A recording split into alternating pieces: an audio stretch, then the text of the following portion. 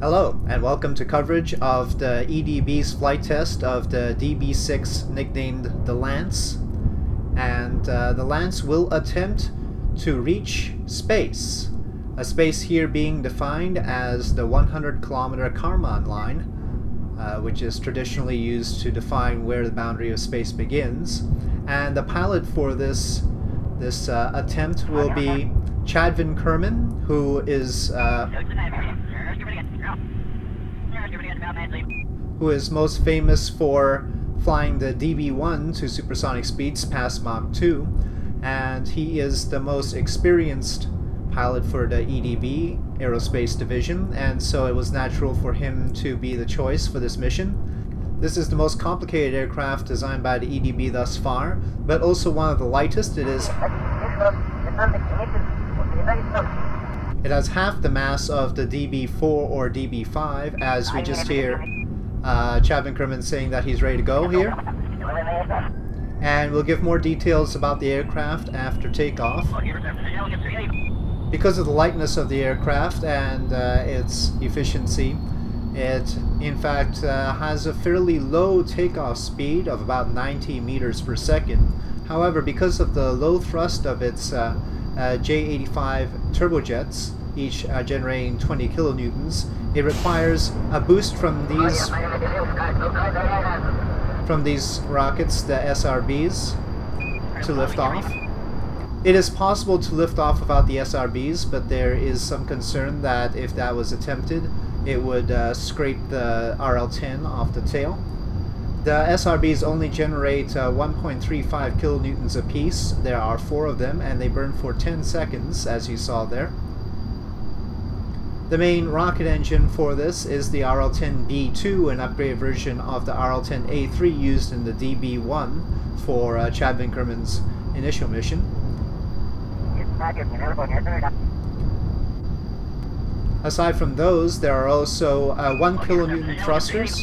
The 1 kilonewton thrusters are used to settle the fuel down in preparation for re-entry, and the re-entry requires retro burn using the RL-10, so the RL-10 must refire at that point. So that's why the 1 kilonewton thrusters, as well as RCS thrusters for maneuvering. So quite a number of different systems on this aircraft.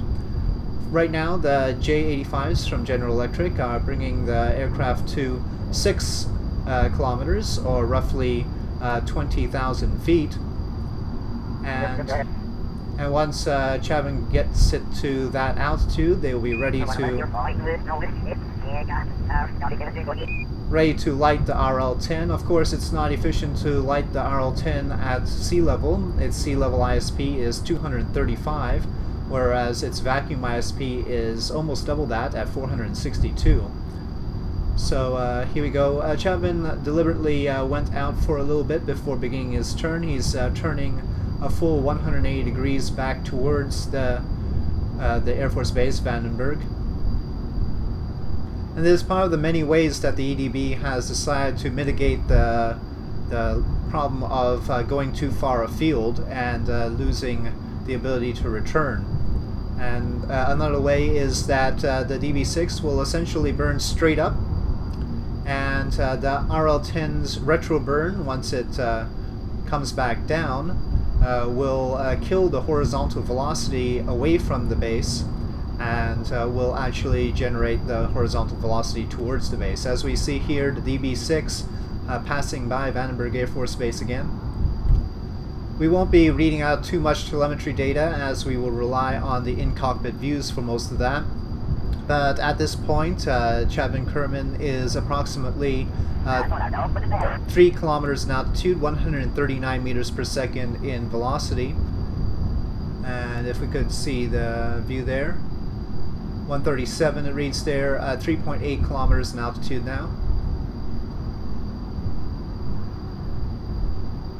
He'll hold steady about 139 to 136 at minimum, all the way up. Certainly these jets are not going to be able to push him much faster than that. Not while it's fully fueled. On the way back, however, the jets could easily push it beyond beyond the speed of sound, as right now the mass of the aircraft is 7.55 tons, but empty it's only 2.6. So quite a big difference there. And its thrust weight ratio right now with just the jets is 0.54, but afterwards it will be quite a bit different. And so that is part of the calculation that has gone on around here. At the lighting of the RL-10, the thrust weight ratio with the rocket is 1.6, more than 1.6. The maximum thrust weight ratio during the entire mission will be 4.3. The RL-10's total burn time is 2 minutes and 55 seconds, but part of that is the retro burn. We expect that it will burn to space for about 2 minutes. We're pretty much set to go here, approaching the designated altitude.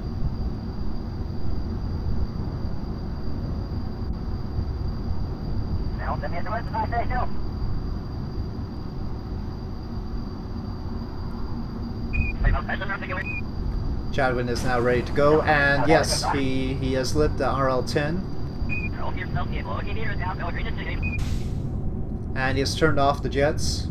The jets are only capable of going up to Mach 2 before overheating.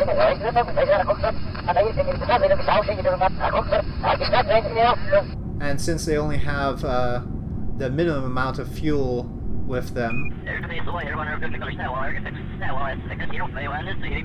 it was better to simply turn them off at this point and conserve the fuel for the return back. As you can see, the pitch-up angle is basically 70 degrees or so here, as most of the velocity is turned vertical, 250 meters per second in total velocity, but about 240 of that vertical. And that is gaining quite quickly now.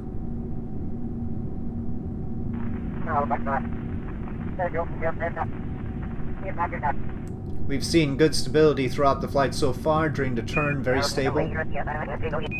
Here in the up angle, very stable as well. 390. Certainly past the speed of sound now. We see 24 kilometers, 25. He's easily passing the record set by the EDB in previous flights. And there with 30 kilometers. Now for a self-launched aircraft. He's got that record.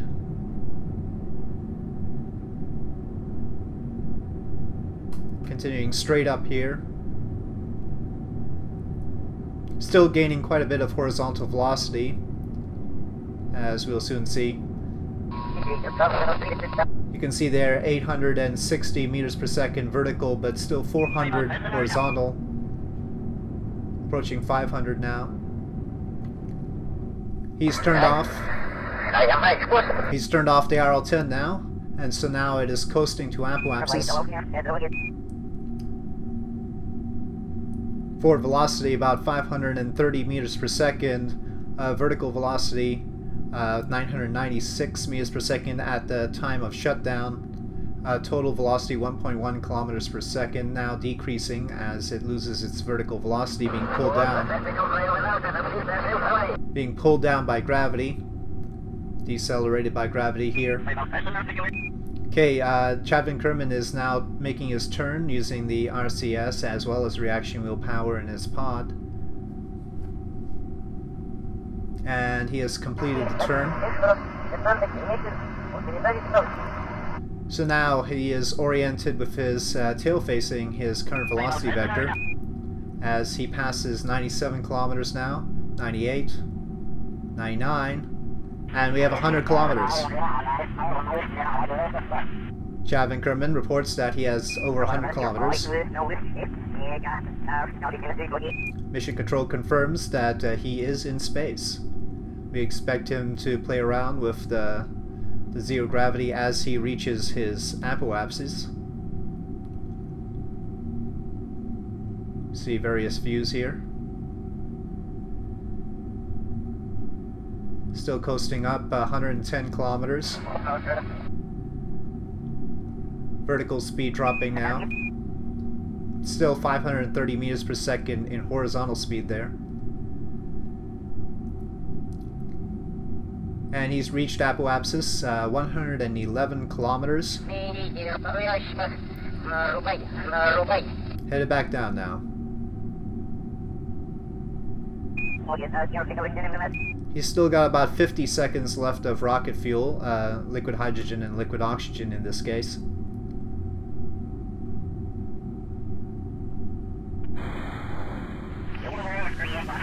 He's ignited the 1 kilonewton thrusters in order to settle the fuel in the RL-10.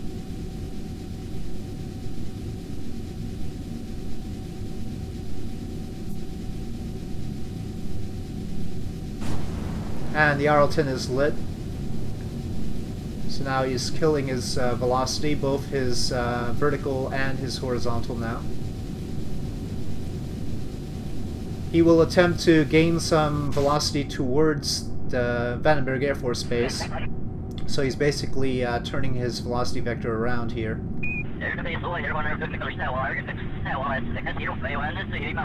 This is of course much better than attempting to make a very wide turn in the atmosphere. And now he's gaining horizontal speed. We expect him to turn off the rocket. Yes, he has. He ended up gaining some vertical speed, but he's losing that quickly now. And horizontal speed is good, going past the speed of sound. Of course, once the force of gravity gets a hold of him again, well, it's been having hold on him all the way through, but it is going to accelerate him quite quickly. And we expect velocities well in excess of Mach 3 going straight down. As now he is essentially a brick falling into the atmosphere.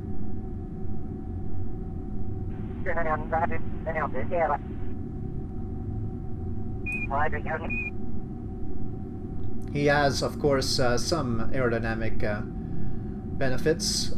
He will be able to slow down using those wings and control his descent, but at a certain point he will eventually lose the ability to maintain attitude control. Looks like he is igniting the 1 kilonewton thrusters again, which means he plans to fire the RL-10s to decelerate a little bit more. RL-10, of course. He's got speed brake up. Losing attitude. He's ignited the RL-10 to maintain attitude. He'll probably empty the fuel now, trying to keep his nose up as long as possible.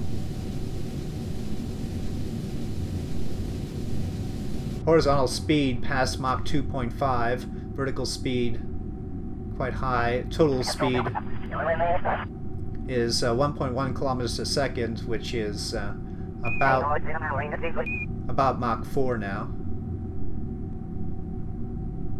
And he does not have attitude control, so now it's all aerodynamics. He's going to slowly bring it towards Vandenberg Air Force Base and slowly, very slowly pull the nose up. This aircraft is not built to maneuver at speeds higher than Mach 2.3, so all care must be taken with trying to turn it here, as otherwise the wings will simply rip off. It's not so much the wings actually, it's the forward canards, the all-moving canards. Those in particular are vulnerable to being ripped off in the atmosphere at high speeds.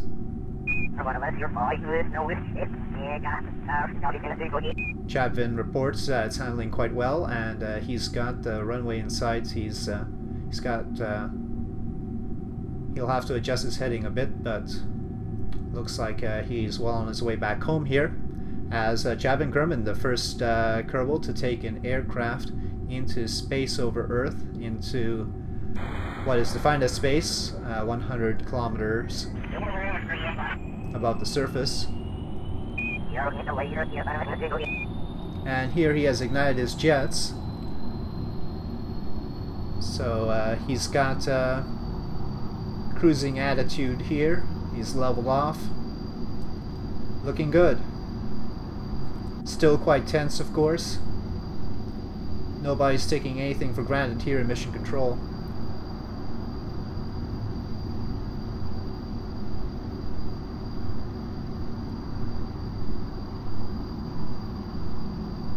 Still very high. To make sure he has enough fuel, we would expect Chapman-Kerman to make a very steep descent to the runway. He wasn't carrying much kerosene to begin with for the J-85s.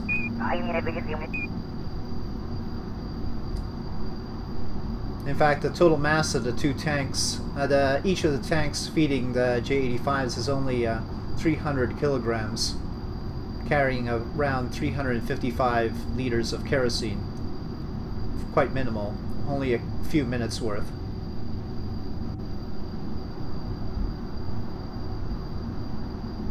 Though those few minutes can be stretched out at high altitude where there's greater fuel efficiency.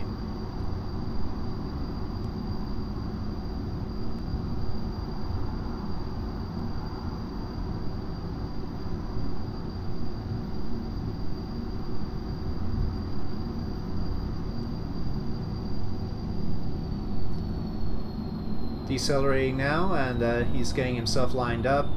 Velocities 260 meters per second. That's about airliner velocities here. Around Mach 0.8 to 0.9. Speed brakes out.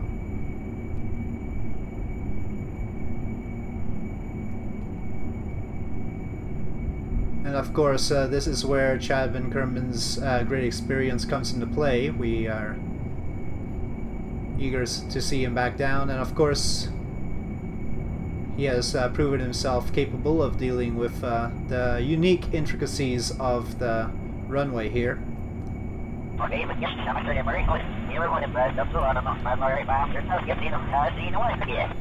In theory, Chapman has already tackled the tough part in the loss of control on re-entry. That loss of control was the most difficult part of the entire flight, and the part where potentially things could go horribly wrong. But we know the runway here at base is not entirely safe. So we'll have to see how he does now. Still grave concern. And everybody wishing Chapman-Kerman well. As we now see him below the cloud cover, below 7 kilometers, descending soon below 6. Speed brakes out again. Touchdown speed should be right around 90 to 100 meters per second. Now that the altitude record has been set, there is the issue of the speed record. And of course the DB-6 has already surpassed any speed that we have seen in previous DB flights for the EDB Aerospace division. Well in excess of Mach 4 and even probably Mach 5. Which is difficult because we have to check out where the velocities were actually hit at what altitude. But it definitely had Mach 4, and so in horizontal flight it should be able to do much more than that. So we'll see, but there is the difficulty of bringing it back to base safely.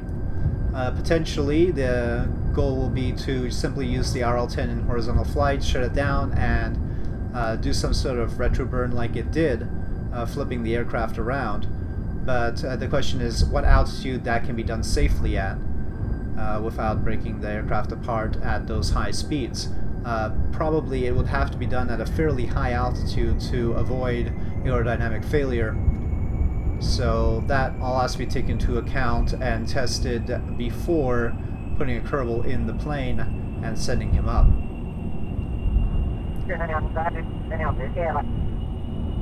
Okay, Chapman Kerman reporting that he is on final approach, lining up here. Under 2 kilometers, actually coming in quite low compared to expectations. A very cautious approach, contrary to the initial plan. Fairly slow, coming in at around 350 miles an hour, slightly below 350 miles an hour now.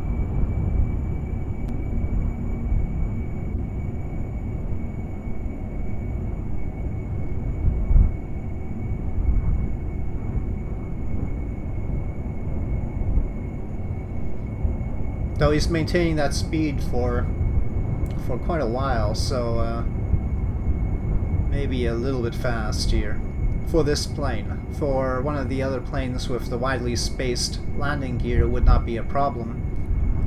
But the landing gear for the DB-6 is narrowly spaced, and of course that adds additional concern as we see the landing gear lower there. A very narrowly spaced landing gear. High potential for tipping over. Of course, there was no way to avoid that. There was no position on the wings, as the wings are very lightweight and unencumbered. They're coming in a bit high here. That's unexpected considering the approach.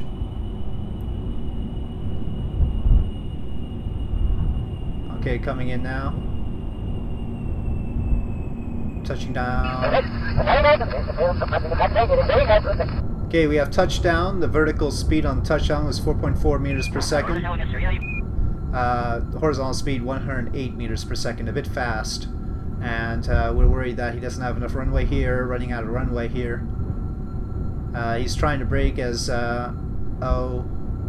we've got tipping. And we just hope he doesn't blow up at this point.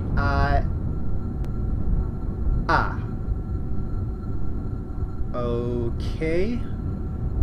It would seem like he's settled down there. And he cannot flip it over. He's trying to, but can't. Okay, trying to retract the landing gear and extend again.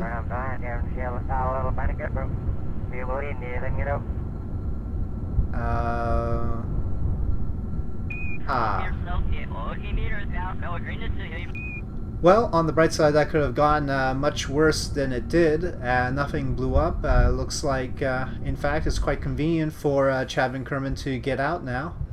And yes, no ladder necessary. Chapman Kerman facing a certain amount of Kraken there. Clearly negative Kraken.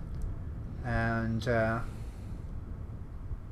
yeah, he'll check the plane out as well.